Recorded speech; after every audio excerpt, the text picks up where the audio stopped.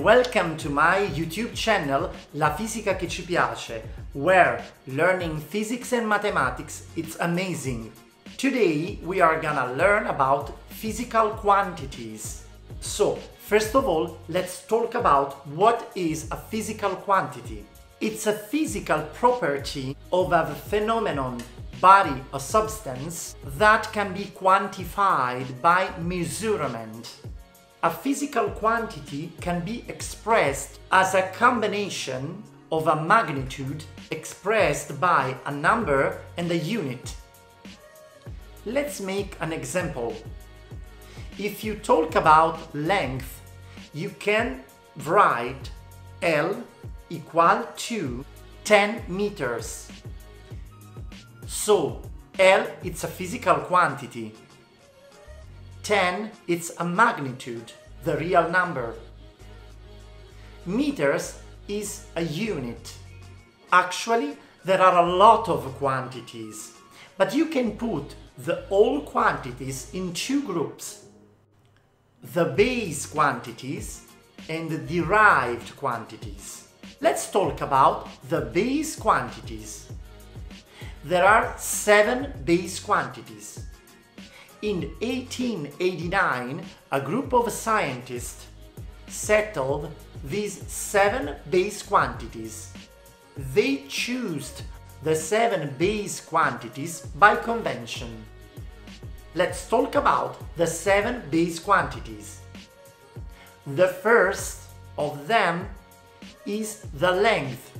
The symbol is L, the unit is a meter, and the symbol of the unit is m. I just made an example of length before. L equal to 10 meters. Let's move to the second one. It is the mass. The symbol of the quantity is m. The unit is kilogram, and the symbol of the unit is kg. Let's make an example. I have a mass of 70 kilograms. You can write m equal to 70 kilograms. Let's move to the third quantity. It's the time. The symbol of the quantity is T. The unit is second. And the symbol of the unit, of course, is S. Let's make an example. I walked down the street for 10 seconds. Okay, the fourth. It is the electric current. The symbol is I.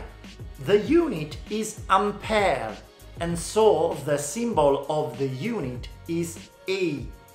Let's make an example. Yesterday, I did a measurement of the current. I found 0.01 ampere. The fifth quantity is temperature. The symbol is T. The unit is Kelvin, and the symbol, of course, is K. So I can say that in my room there are 293 Kelvin. Let's go to the sixth quantity. Amount of substance. The symbol is N. The unit and the unit symbol is mole. So, for example, we have 2.3 mole of hydrogen. The last quantity is luminous intensity. The symbol is I. We found I for intensity current as well. So we can use the small I for intensity current and the big I for luminous intensity. The unit is candela, and the symbol of the unit is CD. So, for example, a compact fluorescent light bulb could have a luminous intensity of 135 candela.